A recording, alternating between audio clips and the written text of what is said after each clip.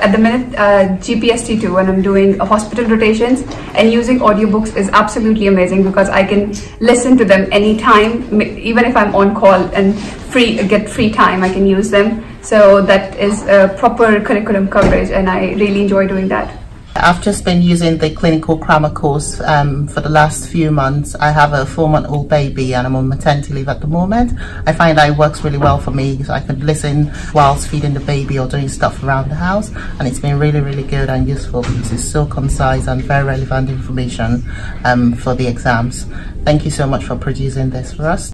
So I've been using the audiobooks for the clinical admin and the statistics, and I found them really helpful. I was able to use them in my car, and I find it really time efficient, you know, managing my family as well. So that's been really helpful with my studying.